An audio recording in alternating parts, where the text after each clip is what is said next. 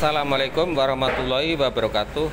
Setelah proses monetisasi selesai, kita akan mengaktifkan video-video YouTube kita.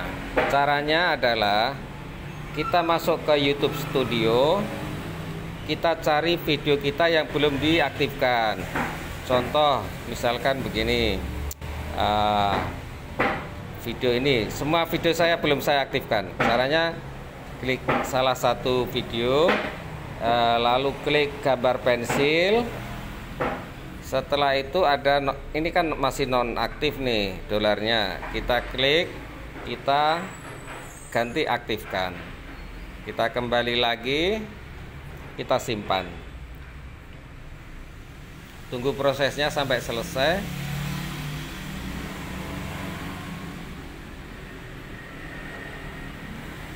Nah, hasil editan disimpan. Kita kembali lagi, cari video mana yang belum diaktifkan.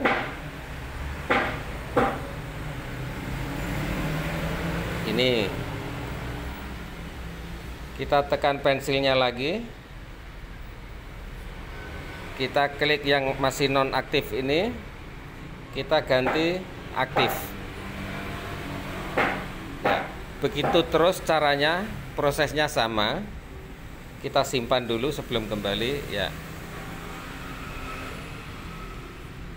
Karena kalau kita tidak aktifkan, nanti kita sayang video kita nanti nggak keluar iklannya. Yang penting kita cek satu persatu mana yang belum diaktifkan, kita aktifkan. Demikian caranya. Wassalamualaikum warahmatullahi wabarakatuh.